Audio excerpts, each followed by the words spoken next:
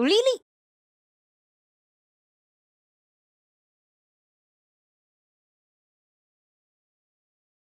So, it seems like Team Cherry is completely opposed to ever posting a blog post again.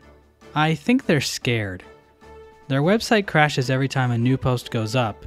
In fact, their website just crashed last month on the 1-year anniversary of their last blog post, simply because Hollow Knight fans were hoping for an update and constantly refreshing the page. But it appears Team Cherry has found a medium that is impervious to server crashes: print media. Hence, our latest batch of Silksong news comes from Edge magazine. They are based out of the UK and have been around since 1993. Their 100th issue even had cover art drawn by Shigeru Miyamoto himself, best known as a producer on the game Wii Music. And now we have issue 354, which includes an interview from Team Cherry about Silksong, and has 2 cover arts drawn by Ari Gibson himself. This article was written by Jen Simpkins, who has actually interviewed Team Cherry before back in Edge issue 329, where they discussed Hollow Knight's development. But this new article contains heaps of new information and screenshots regarding Silksong. There's a link in the description where you can purchase a single digital issue of the magazine, which I highly recommend so you can read the article in full for yourself. Buying a copy also helps legitimize indie games as being worth writing cover stories about. One of the first topics discussed in this article is why exactly Team Cherry decided to make Silksong a completely separate game from Hollow Knight, as opposed to just a DLC. And the reason is because Hornet is too damn tall. The Knight is a little shrimp compared to Hornet, and due to her more acrobatic style, higher jumps, and weightier feel, Team Cherry felt like she would be too cramped maneuvering throughout the corridors of Hallownest, which is sort of funny to think about. Hallownest is already considered one of the largest Metroidvania maps out there, and yet it feels too claustrophobic for Hornet. According to William, it took them a year and a half to fully understand how much Hornet's height affects designing for her. Another interesting tidbit of information is that Team Cherry wants to make Silksong as accessible as possible, and by that I mean people can play Silksong without playing Hollow Knight first. So it seems like Team Cherry wants to have a bit of a barrier between the events of Silksong and Hollow Knight, so new players don't get completely confused. In general, that's probably a good idea. But honestly, I would have preferred if new players were required to watch all of my videos before even being allowed to play Silksong. Maybe a password on the opening title screen asking what my favorite color is, or how many warrants I have, stuff like that. Another thing Team Cherry mentioned is that they want Silksong to match Hollow Knight in terms of difficulty as well. So the early areas of Silksong are supposed to be similarly easy compared to the early areas of Hollow Knight. Now, while waiting in line for the Silksong demo at PAX Australia, I saw plenty of people absolutely getting destroyed by the Moss Grotto area. But then again, people struggled with the Forgotten Crossroads too. So it's kinda hard for me to judge whether what I played was actually easier or harder than the early Hollow Knight areas. That being said, late game Silksong probably won't shy away from cranking up the difficulty, as well as giving us some lore connections to Hollow Knight. Like, there has to be. I'm still waiting for a resolution to Beretta. However, it appears the enemies in Silksong are going to be more sophisticated. We could already see that in the E3 demo, with these simple bell enemies already showing off a bit more dynamic interactions. But in this interview, Team Cherry specifically points out that some of the enemies in Hollow Knight feel very video gamey, like the sentries in the City of Tears. With Silksong, they feel like the enemies of the world should be more dynamic and aware of their surroundings. Ari says that they have spent more time focusing on combat over platforming with Silksong, due to Hornet having more weight and less hang time. But that's enough about vague game design decisions. Let's talk about what we actually learn about Pharloom in this interview.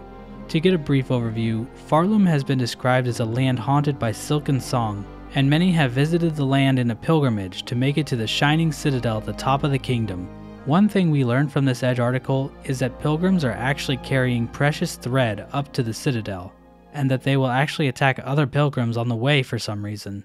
Also, the kingdom is littered with gates that can only be opened by paying melodic tributes, although that was something we already speculated.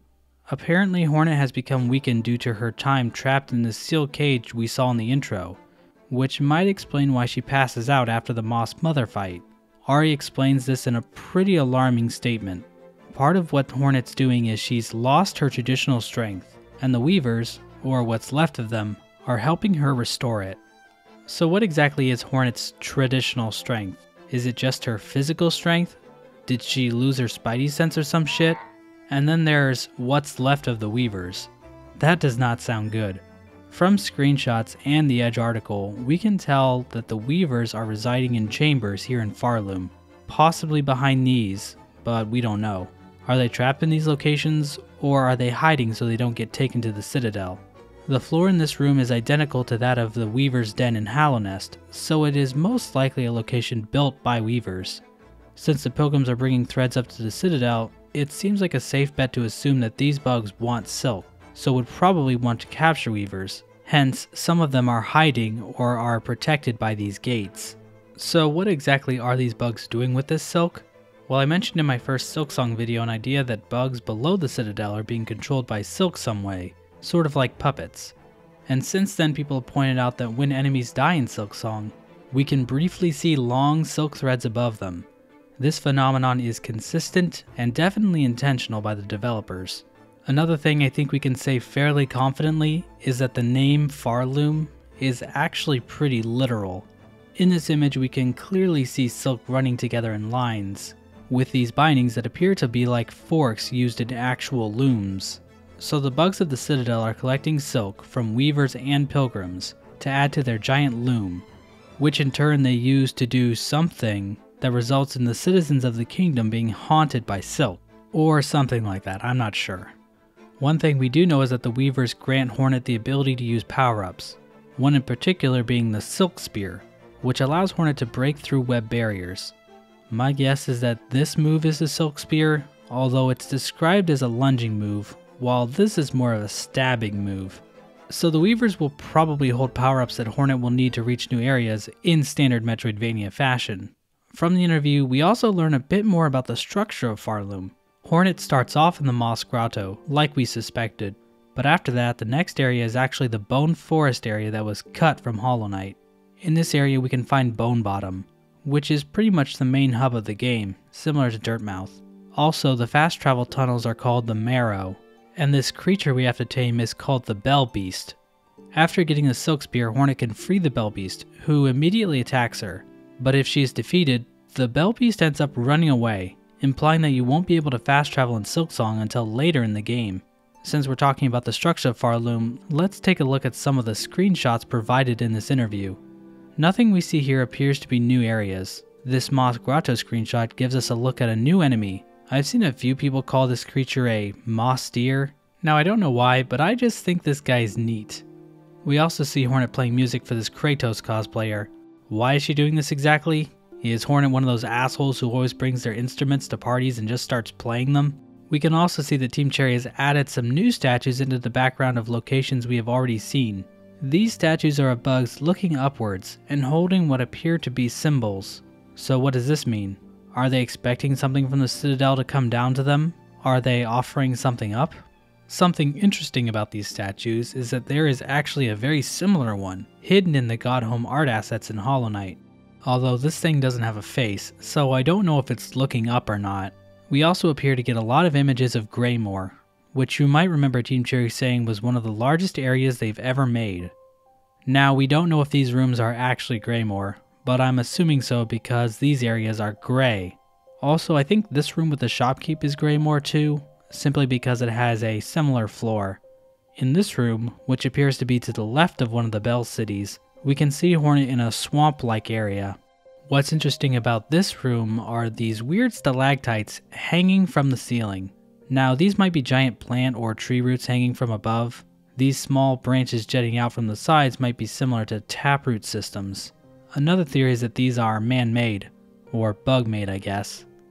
Whatever these are, I really like them. They remind me of the Ash Lake from Dark Souls, or that cave seen in Nausicaa of the Valley of the Wind. Details like this and the aforementioned statues really help to emphasize Pharloom's verticality. We can also see this in the new screenshot of that weird bell city. You basically have to jump on this thing to climb up the vertically stacked bell houses. Seems like a pretty dangerous place to live, but maybe the bugs of Pharloom are really into parkour. In this screenshot, we do get a glimpse of Pharloom's written language. This sign appears to be littered both with musical notes and gilded pins. Now it's possible that this is just how the language of Pharloom is written, indicating how important music is here. We can also see what appears to be some musical notes on the lore tablets and DeepDocs. But other glimpses we've seen of Pharloom's language look pretty similar to Hollow Knight's random scribbles. There are some tablets in Hollow Knight that appear to make sense, such as the Stag Station signs. If you stare at this long enough, you can kinda see what it's saying. So this sign might just be specific to this building. Or in other words, this building is a shop that sells musical instruments and pins. Finally, in this image we can see that members of the Citadel's cast can use silk as well. Good for them. Getting back to the interview, we also learn that getting to the Citadel isn't quite the end goal of Silksong, as once you get there, getting to the top of the Citadel is a task of its own. So the actual amount of time spent in the Citadel will be a greater portion of the game's runtime than we might have thought. So maybe some of the areas we have already seen are actually in the Citadel already. I do think it's possible that this area we've seen several times is actually located inside the Citadel. What's more interesting is that this room in the Trobbiani boss fight has structures that look similar to the buildings found in the Citadel, if this is the Citadel. So the top of the Citadel might actually be this giant ball thing, although I'm starting to think that this ball might actually be a silk cocoon of some kind. But at this point I'm just speculating wildly.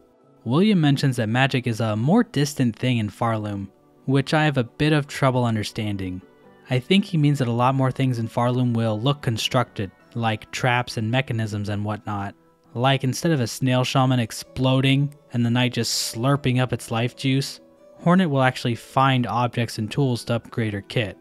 But while soul might not be as prevalent here in Pharloom, I feel like all this stuff with Silk and Song still falls under the definition of magic, but maybe that's just me. We also learned about another mechanic with rosaries. We've seen before items called Rosary Strings, which Hornet can find. Basically when you die, you lose rosaries, but if you have Rosary Strings, those stick around, and then you can break them whenever you need to spend them. So it's basically like a more flexible version of the relics in Hollow Knight. But now it turns out you can actually create Rosary Strings from your own rosaries.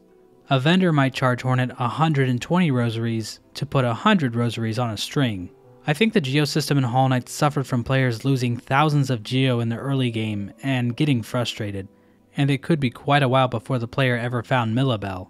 So having this rosary system that allows the player to easily store their wealth at a small cost seems like a pretty good change to the currency system. Ari goes on to say that Rosary Strings can also be made at certain special benches.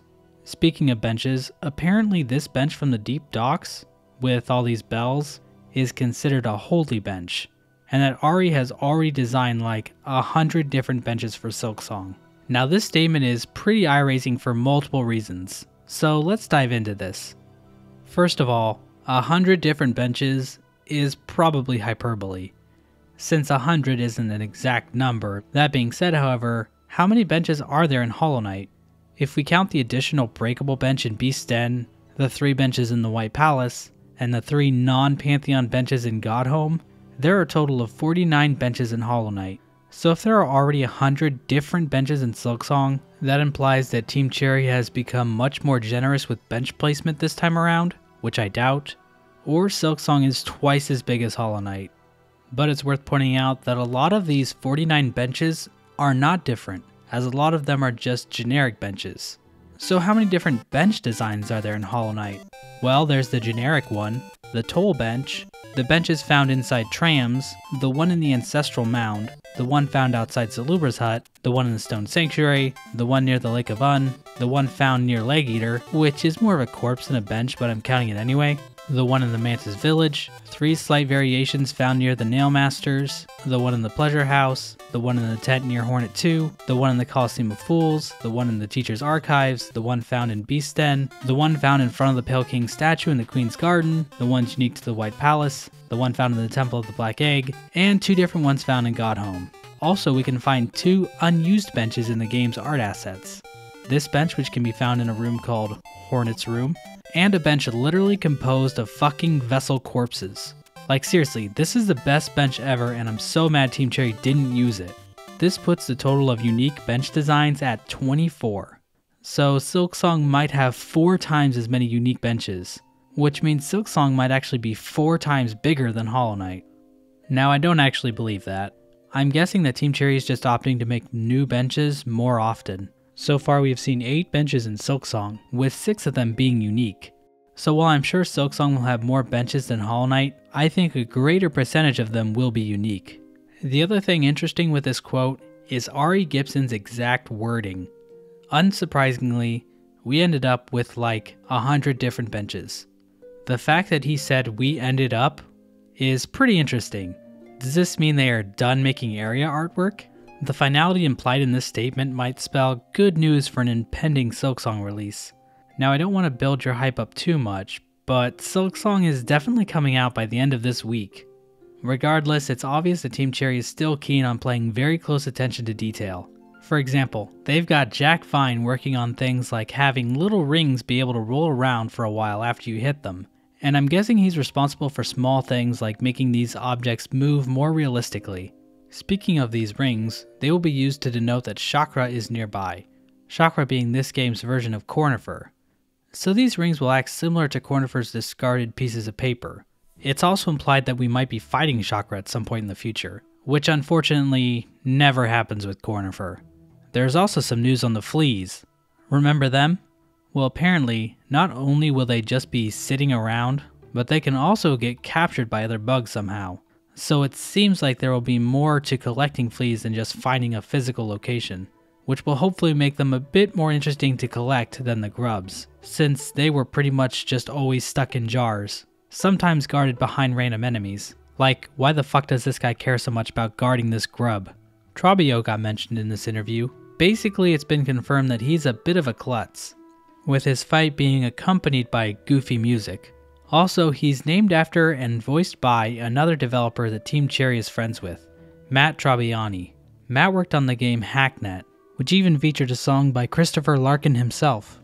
You can see Matt being interviewed along with Team Cherry in this event from Bit Summit back in 2018. So is this Matt Trobbiani guy canonically a klutz in real life? Well, I did actually meet Matt when I went to PAX in 2019. He said he liked my videos, so he seemed like a pretty smart guy to me at least. Team Cherry also discussed quests in Silksong. They confirmed that there will still be the traditional random quests you can stumble on like in Hollow Knight, but that there is also an organized collection of quests that the player can find using quest boards. If you remember, there are at least 4 different types of known quests: Wayfarer, Hunt, Grand Hunt, and Gather. It seems like Team Cherry only showed off a Gather quest, which had the player collect moss berries to take to the Druid of the Moss Temple, which is the guy we saw from the reveal trailer. We can see moss berries placed in the E3 demo, but it turns out enemies can just be carrying moss berries around with them. Also, you can apparently jump into this cauldron, but it isn't a very good idea. We do see a screenshot of what might be a hunt or Grand Hunt, where Hornet is fighting some strange creature alongside Garmin and Zaza.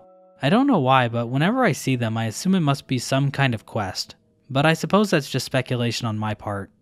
And now I think it's time we get into Hornet's tools, since we see a lot of crazy stuff going on in these screenshots. First of all, we can see that Hornet's HUD takes on 3 different versions. This is entirely new, as none of the gifts from 2020 had anything like this. So what are they? Well, the HUD actually changes appearance based on what crest Hornet is using. Here on the menu, we can see a new crest called the Reaper, which has twice as many slots as the Wanderer crest we saw before, and that crest design seems to line up with one of the HUD changes. From this, we can see that there are crests that allow you to have 2 weapons at once, and from other screenshots we can see this in action. In the E3 demo, the R button was how you activated a tool, but it's not clear how it would work with 2 of them. The L and ZL buttons weren't mapped in the demo, so those might be candidates for possibly using a second tool or changing the tool order. It's also possible for tools themselves to be upgraded, as the straight pin can later be upgraded to the tri-pin. Apparently, Hornet can even learn to make new tools based on the tools used by the residents of Pharloom. Like seeing an enemy throw a javelin can help her learn to throw a javelin, which, okay. I'm sure it will make more sense when we see it in game. Also, she'll add her own little touch to them. This is shown off pretty well in this screenshot. You can see Hornet using the same tool as this NPC, except it has a red rope on it. So what new tools can we see in these screenshots? As we can see here, Team Cherry has finally given Hornet a boomerang. I know Team Cherry's Australian audience was pretty upset at the lack of boomerangs in Hollow Knight, so this is a welcome addition. Now if they could just add a gun, then us Americans will finally feel represented. We've got some kind of container full of orange liquidy goop.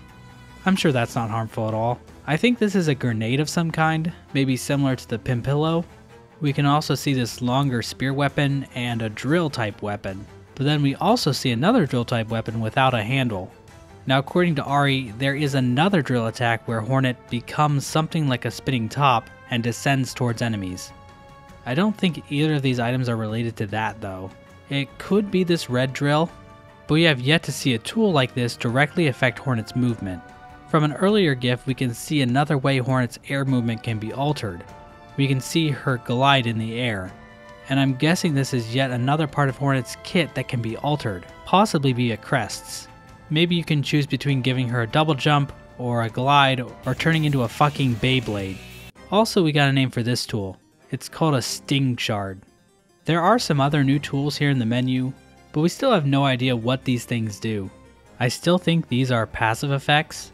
In this screenshot, we can see spikes around Hornet's masks, which might imply she's wearing a Thorns of Agony type tool, but nothing in the interview directly mentions it. But one thing we do know is that Team Cherry is adding sub-reactions to these tools. By that I think they mean stuff like how charm abilities would combine in Hollow Knight. Basically, tools will have unique interactions depending on the context in which they are used. There's another part to these crests that I still need to mention, and that's how it appears that you can actually equip Hornet's abilities to a crest. From this screenshot, we can see this image, presumably of Hornet's needle, sitting in the middle of the crest. Then, if we look above the red section tools, we can see another image of Hornet's needle. So it seems like Hornet's silk abilities can be swapped out. So you can maybe have this big slash move equipped, or the Gazimir Storm, or this stabbing move. And judging from this layout of the controls, these will be called skills. Another interesting change is that the crest we see in the screenshot doesn't have the slots colored like in a previous example, although there is still some color here, so I'm not sure what that's about. Moving away from crests, I have just one more thing to say about the UI in regards to the spool meters. It seems like these systems have changed since the E3 demo. The lower spool meter now has a base length of 9 silk notches instead of 8. Also, we can see that the spool is now segmented. It appears there is always a mark to denote the first 9 notches, but sometimes there are other smaller marks at around 5 notches. It also seems like the silk will glow brightly after it hits 9 notches, except in this screenshot where it lights up at 8. This might be related to whatever mark the silk has reached on the spool. We can see the upper spool meter is also segmented in some cases. Also, we can see from these screenshots that this spool meter doesn't light up once Hornet reaches 8 notches of silk anymore. At first I thought maybe it only lights up when you have lost health, basically as an indicator that you can use Hornet's bind ability to heal. So a segmented meter means that with a full spool of silk, you'd be able to bind multiple times as long as you didn't reach full health. But in the gifts released last summer, we can see the meter both lit and not lit while Hornet has full health. So either this GIF is outdated, or my theory is deadass wrong. Regardless, it's safe to say that the segments on these meters, or whether or not they are lit up, is likely determined by whatever abilities and tools Hornet has equipped to her crest. Other than that, it might be possible that Hornet can increase the length of her spool via collectibles like the soul vessels from the first game. But I've spent too long looking at these stupid fucking screenshots and I still can't pin down exactly what's going on, so I'm gonna drop it for now. Now just a few more things to mention. Apparently the lace song we've all come to know and love wasn't what Christopher Larkin originally wrote. The first song he wrote was the result of Team Cherry trying to explain the lore and backstory to him. They ended up using a different piece that he had just written as a boss theme, so it sounds like Team Cherry is kinda just gonna let Chris do his own thing, which given Larkin's track record, it will probably be fine. So will we ever get to hear the original lace theme?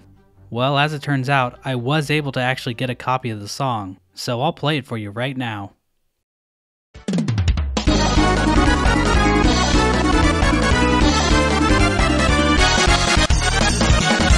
Also, we got an image of what appears to be a new boss. According to Ari, this boss is known as the Last Judge. William then says that this enemy immediately makes the player wonder what his deal is. And then the author of the magazine actually calls me out by name. I truly am honored to be mentioned in a UK-based gaming magazine. I remember buying issue number 1 back in 1993 and thinking to myself how amazing it would be to get my name in Edge magazine. That was pretty much the whole reason I started this channel, and now my dream has finally come true. There's just one problem. They capitalized the M.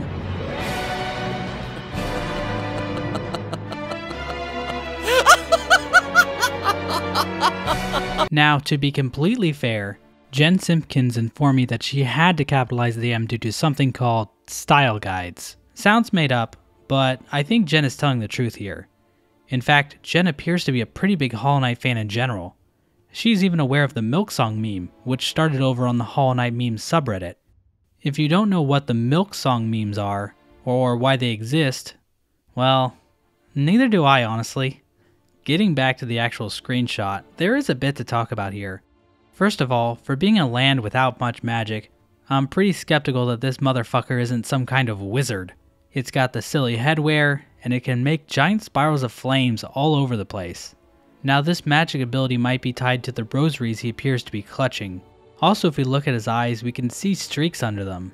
Now in the early days of this channel, I always tied this to Void, but there are a lot of bugs and statues of bugs in Hollow Knight that have these streaks that don't appear to have anything to do with the Void, so I think this is more of a stylistic choice. So this might just be related to the Last Judge crying because all his other judge friends are dead, hence the name Last Judge. But what exactly is this thing judging? Now we have seen that Pharloom has some kind of prison system, as we can find Grendel locked away in a cell, but this bug doesn't quite seem like a Law and Order type judge, if that makes any sense. Maybe it judges whether or not pilgrims can enter the Citadel, and if not, he torches them. It's also worth pointing out that this bug has a similar aesthetic to the bug Team Cherry showed us in their last blog post. It also looks similar to a bug found in the Coral Forest, and it's worth pointing out that we don't know for sure if these bugs are actually related to the bugs we see in the Citadel. All we know is that this bug is a part of a scholarly suite, guarding a vault of ancient knowledge. So we actually don't know for sure if these guys are actually directly tied to what is going on in the Citadel, although it's certainly possible and it probably is the case. Finally, Team Cherry was asked about what happens after Silksong. William and I talked a bit about a non-Hollow Knight related game that they have been thinking about. As of right now, this project consists of just a Google Doc that they add to every now and then, as they work on Silksong. A strong candidate for what this game might be is Fearless Fox, a term Team Cherry trademarked back in 2019. It isn't guaranteed that this game will be a Metroidvania. In the past, William has expressed interest in doing a top-down 2D Zelda-style game, but they did clarify that whatever games they will make will continue to have large, sprawling worlds and interesting characters to interact with. So what does this mean for future Hollow Knight content? The only Hollow Knight content not directly produced by Team Cherry that we can consider canon is the Wanderer's Journal, which ultimately didn't add a whole lot to Hollow Knight's story, since it was just a character experiencing all the same stuff we did. According to Team Cherry's marketing director, Leth, Team Cherry has been approached by companies wanting to make Hollow Knight television shows and comics. Leth explained this on Live from the Abyss, a podcast created by two other Hollow Knight YouTubers, DeepDockProletarian and Mithril. We've been contacted by some companies wanting to make other media of Hollow Knight, like whether it be a cartoon or show or comic book or what have you. It usually comes down to Ari just not I don't know, I understand this. I think it was basically like we don't want to corporatize the franchise. Yeah, not too much. So basically, it seems like Team Cherry really wants to avoid turning Hollow Knight into some giant franchise with books and shows and all sorts of other crap. And who could blame them? That's a really good way to completely screw up your fictional world and make it less special. I mean, Cuphead's deep and comprehensive lore will no doubt be ruined by their upcoming Netflix show, which is a damn shame. So it seems like Silksong might mark the end of Hollow Knight content for a while, unless Team Cherry decides to make Zoatboat or changes their mind on third-party stuff. But honestly, I think Team Cherry will do at least one other Hollow Knight related thing other than Silksong. Call it a feeling, call it speculation, but I feel like William and Ari are so invested in this world, and the fact that they can't stop adding to it makes me think that there will be other Hollow Knight content coming out. Or maybe I'm just in denial. You decide. And so that's about all I have to say regarding this interview. We learned a little bit more about the crest system and the world layout, and we got a little more information about characters like the Bell Beast and Chakra. But I think what was most interesting is how different Silksong has been development-wise. Team Cherry had to make rooms bigger, and adjust the game's camera just to accommodate Hornet's playstyle, as well as create more complex enemies for her to fight. I am a little bummed to hear that Team Cherry has been focusing less on platforming, since Hornet seems really well equipped for that kind of stuff. One thing that still eludes us is a full explanation on how exactly some tools alter Hornet's playstyle, other than they seem to affect her silk meters in some way. Lore-wise, we learn that pilgrims are actually bringing Thread to the Citadel, and that they will even attack other pilgrims. We've also learned that Hornet's time in her cage has zapped her of her traditional strength, and she now has to find the Weavers to get it back. But there are still many questions left regarding Lace, this conductor Romeo fellow, the Steel Assassins, as well as who is running this whole operation, and if any of this will tie back into what we saw in the cliffhanger endings from Hollow Knight. Yeah, remember those? Fucking cliffhangers, man. I swear to God, I hate it when they just abruptly cut things off right